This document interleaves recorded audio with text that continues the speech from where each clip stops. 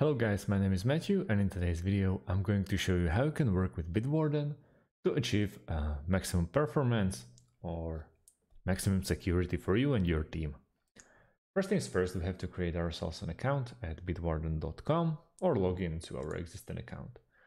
The process is pretty simple. You have to address the first master password, which is basically when you go to my account, master password should be really strong and you won't be able to retrieve it. So once we're in here in the top right corner, we have our account, so we can go to my account.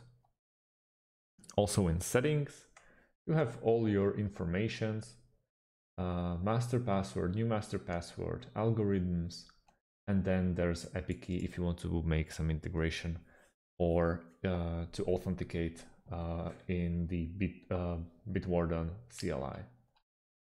Next, in options, we have vault timeout that we can basically set to from 1 minute to 4 hours, or on browser refresh, which means basically when you leave your computer for, in my case, for 15 minutes, it will automatically log you off from Bitwarden and you'll get asked to basically write down master password yet again.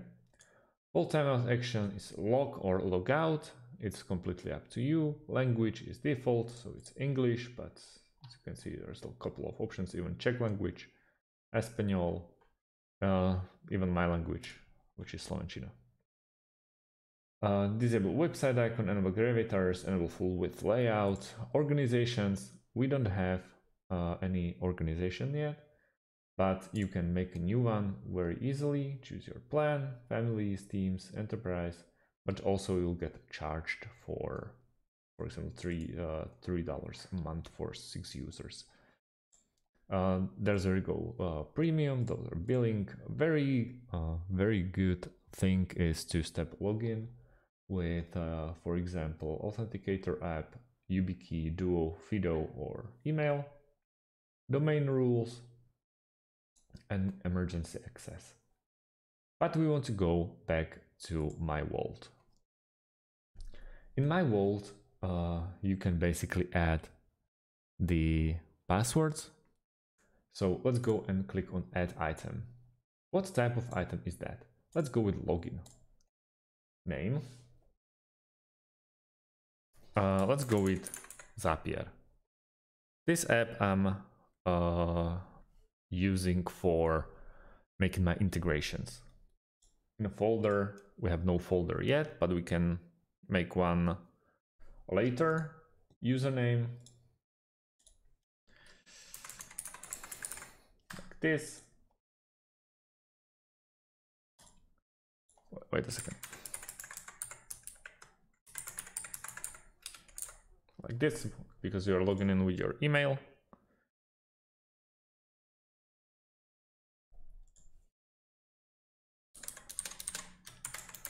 Password, authenticator key if it's needed, URI, default match, detection, custom fields, and so on.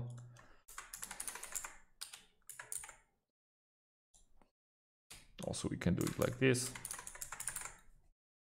And then master password reprompt. We don't need it at the moment, and save.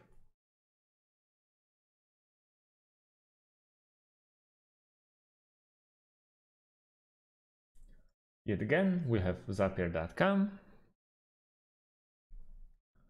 So next thing,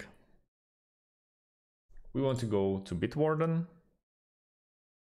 And now we need to download an extension. So we go to chrome.google.com and write down Bitwarden. And as you can see, we have Bitwarden free password. And we just want to click on add to Chrome. Add extension.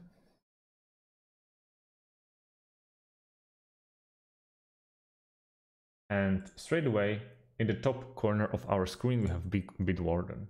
And now we have to log in to our Bitwarden account. So that's our email address, master password for, let's go like this.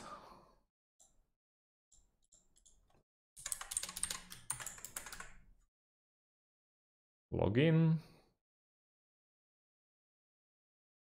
And we have our Bitwarden account here. My vault. In the login, as you can see, we have the first one, the Zapier.com.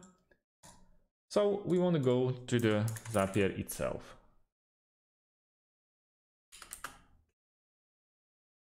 We are not logged in yet, so we are about to log in.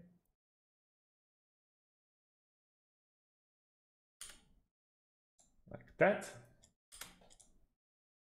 And we want to go to the top corner, to the Bitwarden, click, and it's already there.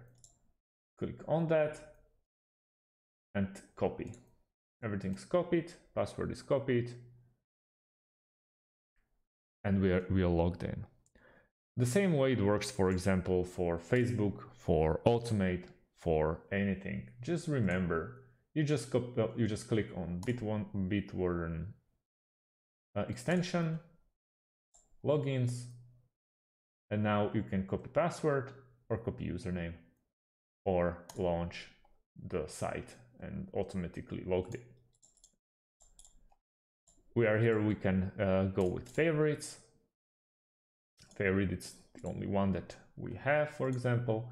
You can still manage, like, copy username, copy password from Zapier in your vault, or launch it, or attachments, or clone it, even share it. You can share it in organization, so we can create our organization mstone. But as I said before, billing email, let's go with submit, but I need to fill in the email. Submit. My organization is ready to go. And as you can see in the vault, we can add the item. So we already have the Zapier one, but we have to start to do it again. But let's go with my vault. We have Zapier, share, or to organization mstone as a default collection, save. And we have our organization all set up.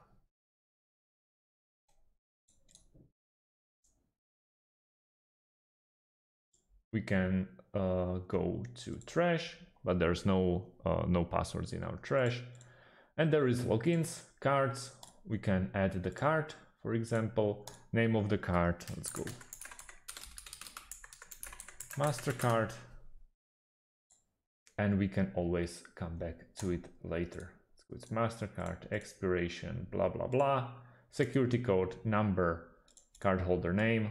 As you can see, those are mine, but let's not do that. But it's very easy. Now you can pick the identity, first name, middle name, last name, basically everything you need for filling out the forms when you're logging into some website or into our workspace. And secure node. If you want to secure some nodes, you just put them there and they'll be protected by your master passwords.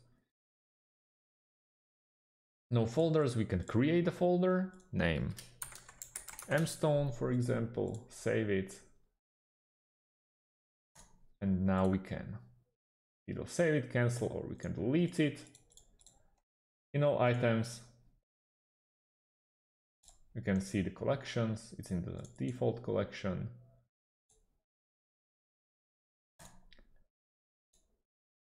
Add item. Who owns this item? Well, there's only me in this site. But as you can see, it's very easy to work around Bitwarden. It's a bit easier and more simpler than the other ones.